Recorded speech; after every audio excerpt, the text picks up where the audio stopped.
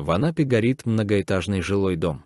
Пожар начался на мансардном этаже несколько часов назад. Возгорание в многоэтажке до сих пор не удалось локализовать.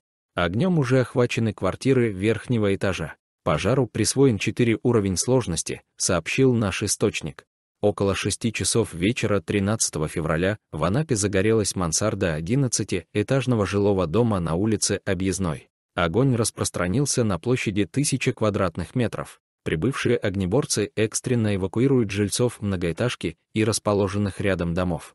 На месте возгорания работают расчеты пожарной части, МЧС, бригады скорой помощи, сотрудники муниципальной службы спасения. С огнем борются более 70 специалистов, привлечено 25 единиц техники. Пожару присвоен 2-й ранг пожароопасности.